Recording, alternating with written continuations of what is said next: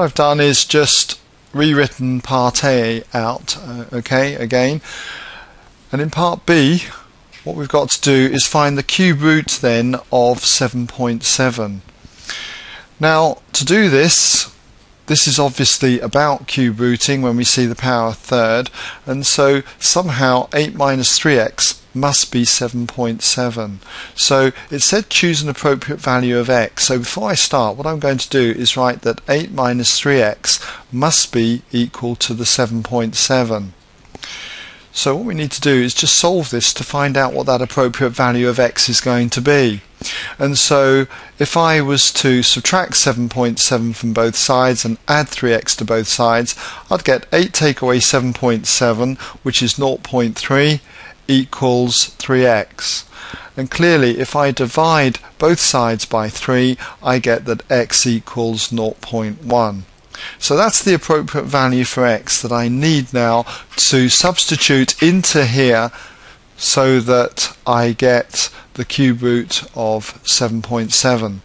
So by saying when x equals 0.1, this value here becomes the cube root of 7.7, so write that as the cube root of 7.7, and it's going to be equal to 2 minus a quarter times the x value, which is now 0.1, put that in there, minus 1/32, minus 1 over 32, multiplied by 0.1 squared.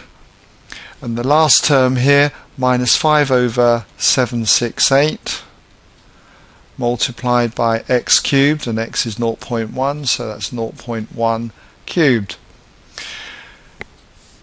So, if you get on the calculator, work this out, what you get is 1.97468,099. And we're asked to give this to 7 decimal places, so that's going to be 1.9746810. Don't forget to put the 7 decimal places on the end. And that brings us now to the end of part B and the end of this question.